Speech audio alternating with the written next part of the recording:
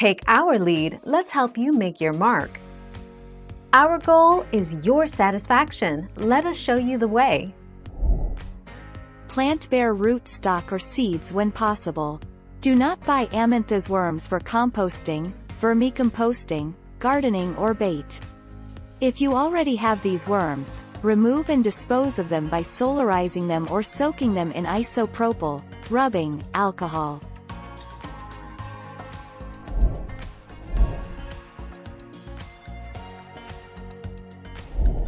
Make your mark, take our lead. While most land management experts encourage all of the reasonable steps we can take to control these voracious worms, there is little hope of eradicating them from North America. The can of worms is open, and you can't put them back in, Williams says.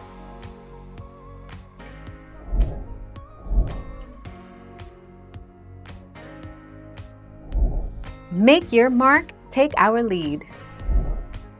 There are currently no chemical controls or methods to eliminate them from your property. Prevention is the first step in limiting worms spreading in your lawn.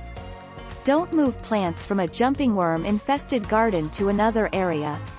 Limiting their spread can help you maintain soil and plant health in non-infested areas.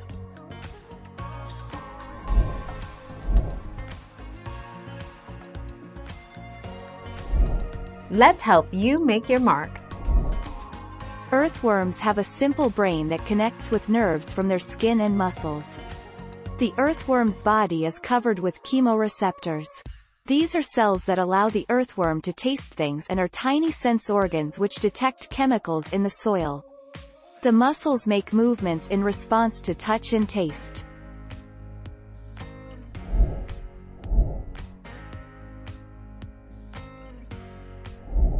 Make your mark, take our lead. Intestinal worms, also known as parasitic worms, are one of the main types of intestinal parasites. Common types of intestinal worms include flatworms, which include tapeworms and flukes; roundworms, which cause ascariasis, pinworm, and hookworm infections. Thank you for watching. Please subscribe and hit the bell notification.